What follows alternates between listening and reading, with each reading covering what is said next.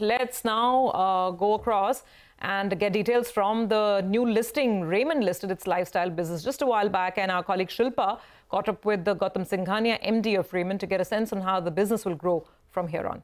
Congratulations on a wonderful listing. Firstly, just your thoughts on this incredible milestone. Raymond now has 2 listed entities.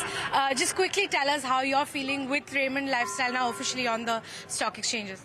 No, it's a great feeling. Always wanted to create shareholder value, and today is a historic day in Raymond.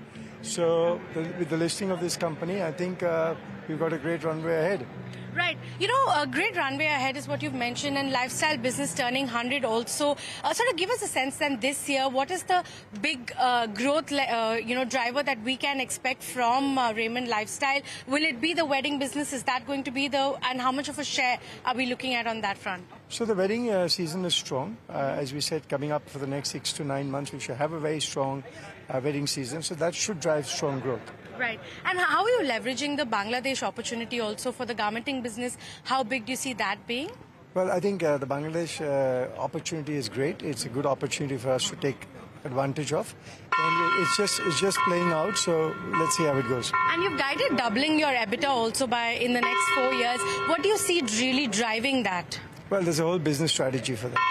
All right. Thank you so much. All right, so that's Raymond Lifestyle starting its journey as an individual entity on the bourses, and a big listing there with prices going over 3,000 rupees per share. We'll take